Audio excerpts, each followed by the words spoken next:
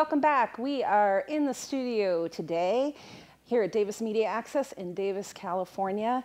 You know, Davis is a place that really likes its local control and its sustainability.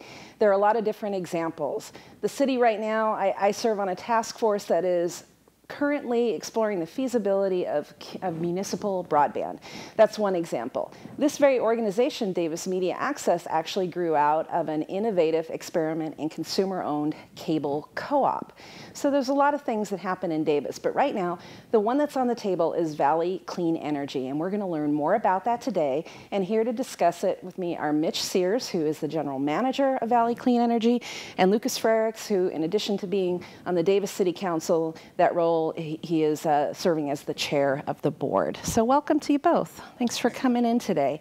So I've actually been, Valley Clean Energy launches in June, and it is going to be an alternative to what we currently have in our energy delivery systems for our homes, for our businesses. And I've been talking to a couple of people about it this week, and I keep hearing a couple of key questions come up. So I'm hoping we can get through those today. Let's start with what it is and a little bit of the backstory of how we got here. How long ago did this process start? Yeah, well, thanks so much again for you hosting today, and also for Davis Media Access producing the show. We really, really appreciate that. So Valley Clean Energy started actually, as an official joint powers authority, right, a few years ago, with the city of Davis, the city of Woodland, and Yolo County joining together in a partnership and a collaboration. But it actually predates that even a little bit. A few years ago, the city of Davis was working on its sort of updating its climate action plan goals. Right. And one of the major ways that we feel that the ability for Davis to be sustainable over the long run is to have greater control over sort of how we generate energy and the types of energy we generate, including, maybe protect like more renewable sources of energy, solar, wind, things like that. So it was sort of an offshoot of that. So started several years ago, probably in the sort of 2010, 2012, 2014, made some iterative progress over those years. But we, excuse me, actually really formed as an organization about 2 years ago at this point, and we launch in June. It's going to be really great. So let's talk about what Valley Clean Energy is. Right now, up until this point, we've had basically one option to get energy services in Davis, and that's been PG&E. Valley Clean Energy, what kind of options does this give us, and how is it different from what we have? Yeah, it's a really good question. I mean, at the fundamental kind of base of this is that the board of directors of Valley Clean Energy, which are made up of 2 members of the Davis City Council, 2 of the City of Woodland City Council, and also 2 Board of Supervisor members, formed this program to introduce competition into the electricity marketplace. Right, and I think we have a slide up right now too. So yeah, and so that explains. We're going out into the public to try to get the word out about the program, which does launch in June. Mm-hmm. But the way that the state law set this up is to allow for local jurisdictions to aggregate all the electricity accounts within their jurisdictions, and then go out on the wholesale energy market to buy power on behalf of those customers. And so the way that the program was set up and the intent is, again, to introduce competition into the marketplace. And the results of that are that we are able to offer competitively priced electricity in comparison to PG&E. Also, we're able to offer a higher renewable energy content than PG&E, as well as provide customer choice, both in terms of participating in our program or opting out for free to go back into PG&E. Right. But even within our program, there are options to be able to opt up to what we call ultra green, which is 100% renewable energy. And then one of the other really important parts about this is the local control aspect. Mm-hmm. Decisions are made here at the local level by the board of directors, by Lucas and other board members at local meetings where the public can come and participate. Right. So I want to come back in a second to the choice about the various kinds of energy and renewable energy, because I was reading some comments online this week that said, well, it's only going to save us 2.5%. Right. Why is that even worthwhile to change? And then someone else jumped in and talked about, well, it's about choice. So let's talk for a second about what a homeowner in Davis doesn't opt out of the program. They decide to go with Valley Clean Energy. What can they expect to see change in their bill over the course of the year and in the kinds of information coming at them? Sure. You want to start with the billing and such? Yeah, so the billing itself, actually PG&E is still providing billing services. They also provide transmission distribution services as well. So we all continue to be customers of PG&E. So the bill itself, though, will look virtually identical. The only difference will be on the front page, rather than having PG&E's generation costs, it'll say Valley Clean Energy generation. So that'll really be the only difference. And one of the questions that we do encounter is that a double charge? Well, the answer to that is no, it's not a double charge. So anything that a customer, Valley Clean Energy customer, would be paying to PG&E otherwise is now replaced by that generation charge for Valley Clean Energy. Okay. Yeah, and it's interesting. The board of directors that is made up of local elected officials in our county and our cities, we specifically set the discount rate, right? Beneath PG&E's rates at 2.5%, right, for this first year of launch, right, when we first are launching. And there was a reason for doing that, and that was to be a little bit more conservative financially. We wanted to make sure that the organization is launching and is successful, as it launches, and to make sure that we build up some of our reserves, cash reserves, so we have the ability to actually sort of start to implement different types of programs in our communities over time. Things like energy efficiency, upgrades for houses, potentially electric vehicle charging, right? That's another area we are interested in, certainly. In the customers in Yolo County, there's a lot of agricultural customers, of course, and they may be interested in having a potentially different rate for agricultural use. So, I mean, there's a lot of different types of incentives that I think over time we will have the ability to work on offering our customers. We certainly would like to offer a deeper discount than just 2.5%, right? But for the first year, we set it at 2.5%. We had a really robust discussion at our board of directors about whether or not that was the right percentage. Should we be 3%? Should we be 4%?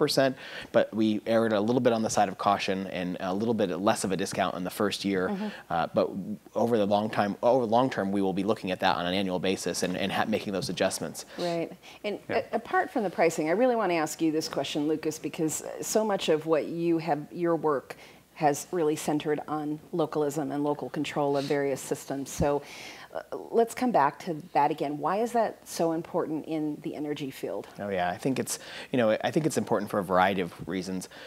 One, that I know it's important to me, and I think a lot of my other colleagues in local government, is that right now when you have to, there's a couple of ways that you can participate with your energy provider, right? So PG&E provides electricity to us. They are headquartered in San Francisco. So if you have issues with them and you need to go to attend meetings, you literally have to go to San Francisco to attend a meeting. The California Public Utilities Commission, which oversees utilities in California, is also headquartered in San Francisco.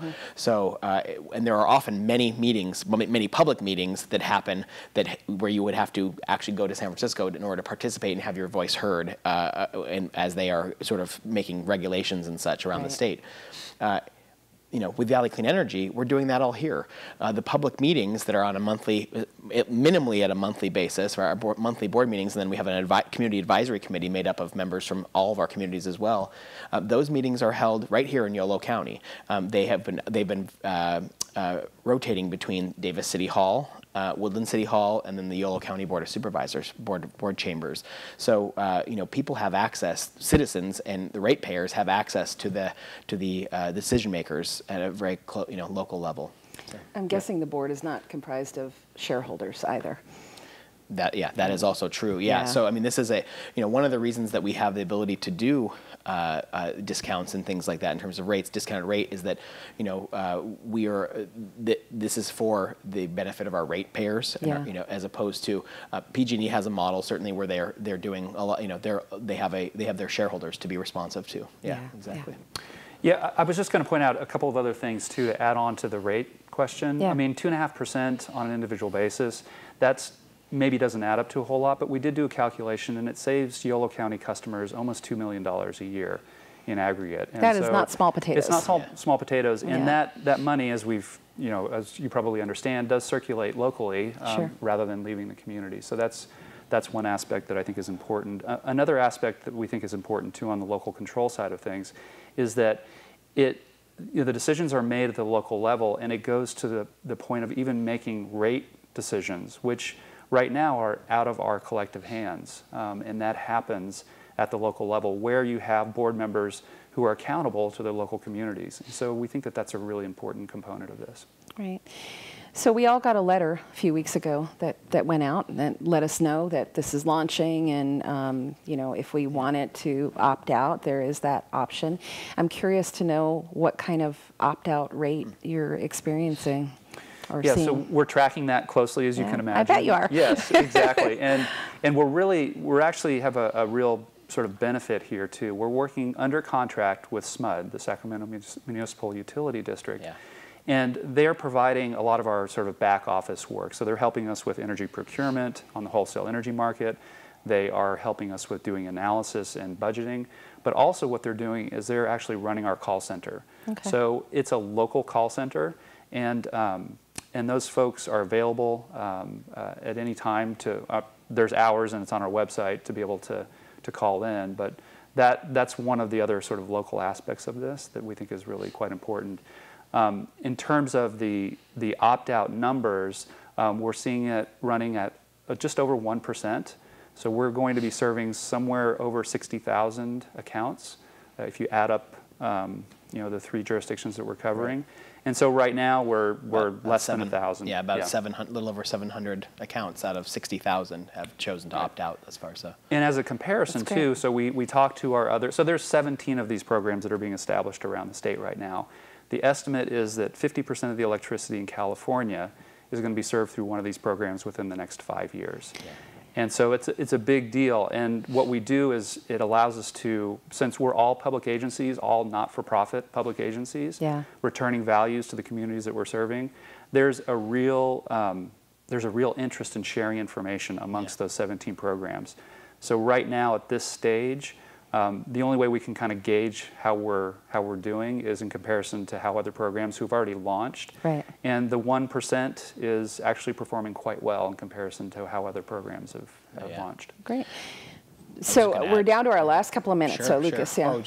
I think, you know, it's also I really want to emphasize that partnership with SMUD. You know, it's something that, you know, the Sacramento Municipal Utility District, SMUD, is known as one of the best utilities in the entire nation. And they know something about starting up a utility company. Precisely, and operating one really well. Yes, absolutely. So, you know, it was not surprising that our values aligned, right? I mean, that we came to sort of an agreement with them. And while they are a contractor for Valley Clean Energy, we certainly are working very closely with them, and regular, you know, reports and updates, and with their key staff on this as we move forward, which is somewhat of a difference compared to some of the other community choice energy programs around the state. Right, this is the first one to partner with a utility such as SMUD. Right. I know they brought up a graphic right now too that kind of talks about the difference of where the energy comes from and who runs it and all of that. I think we've touched on all of that. Yeah. Any last things that you want people to know as they're making their decision this month, whether to go with Valley Clean Energy or remain with PG&E? So from my perspective, first of all, you don't have to do anything to enjoy the savings that we offer, the higher renewable energy content. We're at 42% renewable. The option to opt up to 100% renewable for a little bit of a premium, and this local control aspect. So I think that those are the basic things that we're going out and talking to people. Just one real quick thing too, we've done close to 100 outreach meetings over the course of the past couple of years to try to get word out. We're on social media. We have a presence. We had a newspaper mailer that went out in the Davis Enterprise and the Daily Democrat, Sacramento Bee. So we're trying. We know people are really busy, but we're trying to get word out through as many channels. It has not gone unpublicized. I have noticed that. That's great. We also, I would just one other quick point. We've also, you will be receiving. So you received your first notice, you know, a few weeks ago, but we have several other notices that are legally required by the state that will be coming in the subsequent weeks. So people will be continuing to hear more about the launch of Valley Clean Energy and the ability to, you know, to be a customer of ours. Yeah. And I just want to steer people to the website too, which is valleycleanenergy.org. You can go there. You can find out more about how this project came about, who's involved with it, and answers to frequently asked questions. So I want to thank both Lucas and Mitch for joining us here today, and I hope you'll come back down the road and let us know how it's going, and maybe we can celebrate at the end of the first year of operation and touch base. So, but thanks for coming in today, and thanks for the work you're doing. Thanks so much for having us. You have been watching in the studio here at Davis Media Access, and my thanks to Diane Dadashka for directing, and to our wonderful volunteer crew today, Chris and William and Madeline. Thank you very much.